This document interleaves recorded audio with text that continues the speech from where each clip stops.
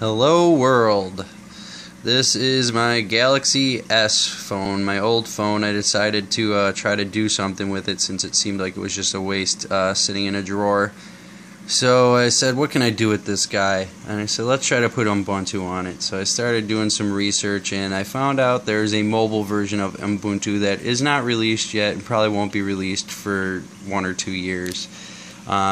But the pre-release was available for Nexus phones, and I downloaded that, and then I was able to track down some packages that tweak it a little bit to make the screen and everything work with this Epic 4G or Galaxy S, whatever you want to call it. So I did that, installed Clockwork Mod on there, flashed the Android, got rid of that, and installed the Ubuntu mobile touch system on here.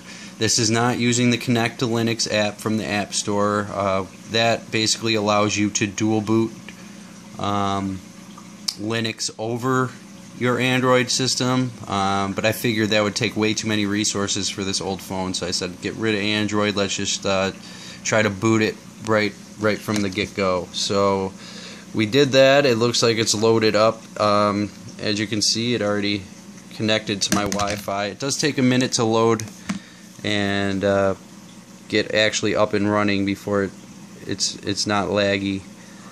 But if we give it a second here, it should load pretty well. Just give it some time.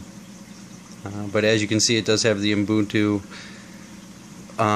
task panel bar over here that you could use to do whatever you got to do, just like you would in normal Linux. And has the app or your home screens. There's 5 home screens for your apps, videos, home, music, people.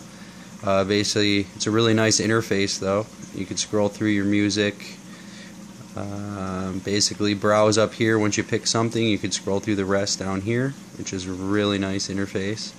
Same thing with people. You could scroll through your contacts up here. These are all just preloaded contacts that came with the operating system. Home screen has a little gist of everything that's going on. Your apps, you can pull up your app drawer. None of these really actually work at the moment because it is the pre-release. Video is the same way. You could just pull up a video, gives you some information. You can download it, buy it if you need to. Basically, I should be able to pull up my Facebook because it is connected to the Wi-Fi. But like I said, it is a little bit laggy because it's made to be put on phones that aren't even in existence yet, so more powerful phones. But you can scroll down, you can go across your different, basically pick an icon that you want, scroll down, it'll show you, or you could scroll down and move your thumb over to move back and forth between the different icons up top. But yep, basically it's just pretty new, pretty awesome that you could run Ubuntu on a phone. And yeah, left swipe right there, it brings you back to your home screen. I should be able to right swipe here and pull that Facebook back up. But like I said, everything's not working because this OS really isn't made for this phone.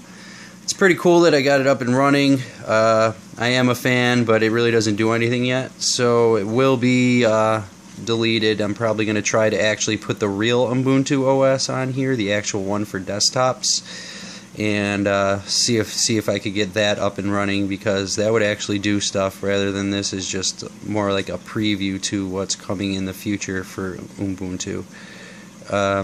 But yeah, just to show you, it is possible, can work. Pre-release of the pre-release of the pre-release, basically. But it's out there, you can do it if you can find it.